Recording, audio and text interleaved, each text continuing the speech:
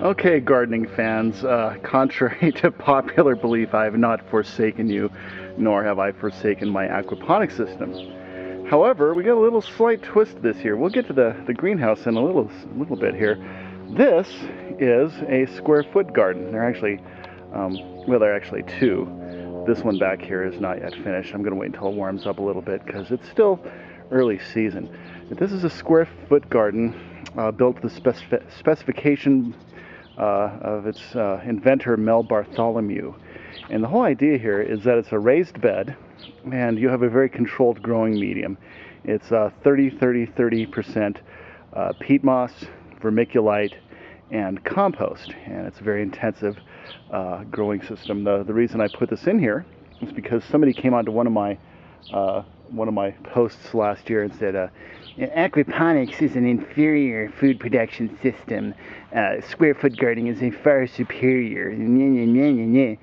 Which is fine. He's a little snarky, but just because he's snarky doesn't mean he's wrong. And I was intrigued by this. So a person can be snarky and right sometimes. It does happen. So I've built a square foot garden here this summer, or this spring, and we're going to race him.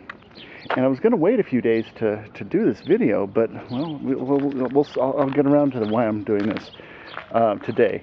I wanted to race them. Today is Wednesday. I planted some seeds a week ago Sunday in here. I have planted a bunch of cool season crops. It's a little late for that, but I planted them anyway. So we have radishes, cabbages, kale, chard, carrots, and a whole host of other things. Maybe I'll get into that later as the year progresses. But I wanted to race these two systems. So what do we have? The plants in question so far are radishes, broccoli, kale, and tomatoes. I planted some tomatoes inside in some little peat pots. Here it is a week and a couple days later, Wednesday the following week. No sprouts. Nothing is happening yet. I'm keeping this moist, trying to create a positive growing environment for them, but no sprouts yet. Meanwhile, back in the greenhouse, I planted these actually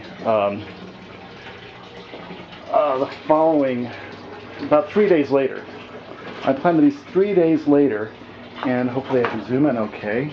We have sprouts. These are radishes. So the radishes are coming up. No tomatoes yet, which is kind of risky, I know, kind of risky. No tomatoes, no broccoli, no kale. We do have radish sprouts. So far, round one, aquaponics is showing the first signs of sprouting. Tune in next week for more exciting adventures with the great race between aquaponics and the square foot garden. Can't wait to see the reactions to this one. Okay, bye-bye.